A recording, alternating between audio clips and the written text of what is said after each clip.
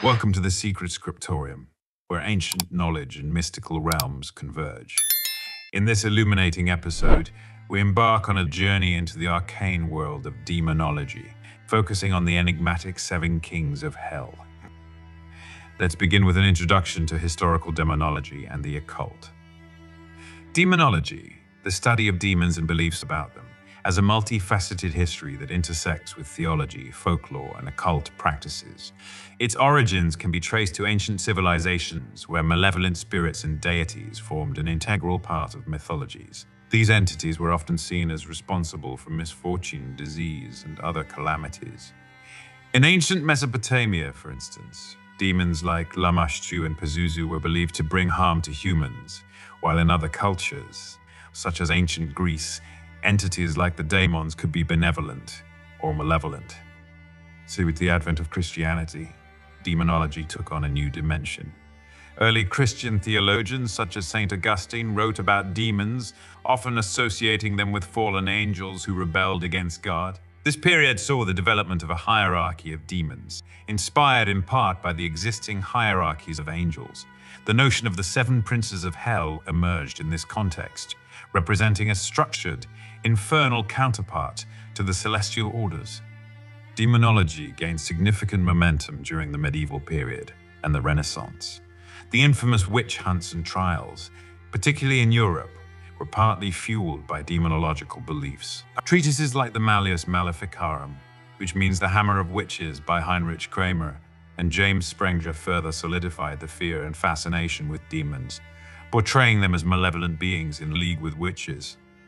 The Ars Goetia, the first book of the Lesser Key of Solomon, is a cornerstone in demonological literature.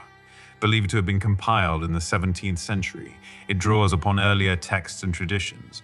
It lists 72 demons, providing descriptions, sigils, and procedures for summoning them.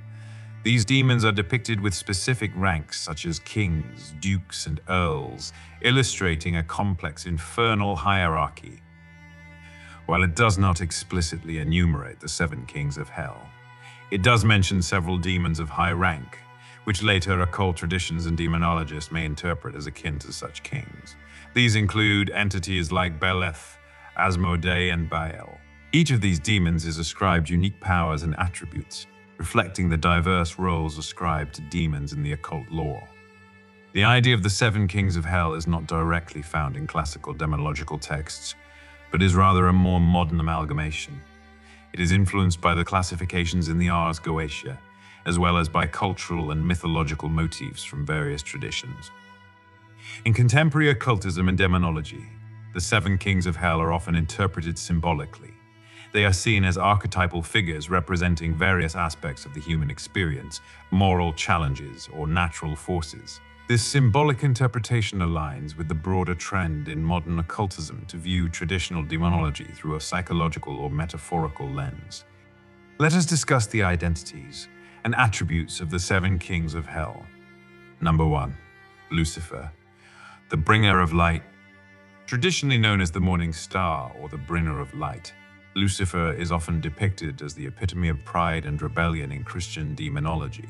His fall from grace, primarily due to his refusal to submit to God's will, marks him as a symbol of intellect and enlightenment in some occult circles. In the context of the seven kings, Lucifer represents the sin of pride and is often seen as the primary ruler of hell. Number 2. Satan, the adversary. Satan, whose name means adversary, in Hebrew is often conflated with Lucifer, but holds a distinct identity in various theological and occult texts. Regarded as the embodiment of wrath and opposition, Satan's role has evolved from being an accuser and tester of faith in early Judeo-Christian texts to a rebellious fallen angel in later Christian demonology.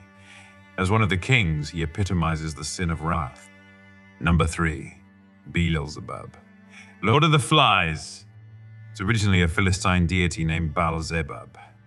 Beelzebub was demonized in Judaic and later Christian traditions. Portrayed as one of the chief lieutenants of hell, he is often associated with gluttony. His title, Lord of the Flies, metaphorically suggests decay, corruption, and an insatiable nature, characteristics attributed to his dominion in hell. Number 4. Asmodeus, king of demons. Asmodeus, a figure rooted in Persian and Jewish mythology, is a demon often associated with lust. Known for his attempts to thwart the love of Tobias and Sarah in the Book of Tobit, Asmodeus is depicted as a creature of carnality and temptation. In the hierarchy of hell, he reigns as the emblem of unbridled desire and seduction. Number 5. Leviathan, the twisting serpent. Leviathan, originating from ancient Near Eastern religions and adopted into Jewish belief, is described as a massive sea serpent or dragon. This demon king represents envy in the Seven Kings schema. Leviathan's portrayal as a monstrous entity lurking in the deep waters symbolizes the insidious and consuming nature of envy. Number 6. Mammon, the avaricious. Mammon, a term derived from the New Testament, personifies greed and wealth. In demonology, Mammon is often depicted as a deity or demon encouraging excessive materialism and avarice. As one of the kings of hell, his influence is seen in the unending human pursuit of material gain at the expense of spiritual values. Number 7. Belphegor, the Lord of the Gap. Belphegor, a demon whose origins may lie in Moabite worship, is associated with sloth and the seduction to evil through invention. He is believed to grant riches and discoveries to those who offer sacrifices to him. In the infernal hierarchy, Belphegor represents the temptation to laziness and the allure of ingenious but morally dubious solutions. Other notable mentions of the Seven Kings is Faust, who makes a pact with the devil Mephistopheles, is a seminal work in Western literature that has significantly influenced the perception of demons, including the Seven Kings. While not explicitly one of the kings, embodies aspects of their cunning and manipulative nature. Dante Alighieri's Inferno, part of his epic poem, The Divine Comedy, offers a vivid portrayal of hell and its denizens. Though the Seven Kings are not directly mentioned, Dante's imaginative description of hell circles and their rulers has had a lasting impact on the visualization of demonic hierarchies in Western culture. In contemporary occult practice, the Seven Kings of Hell are sometimes invoked or referenced in ritualistic contexts.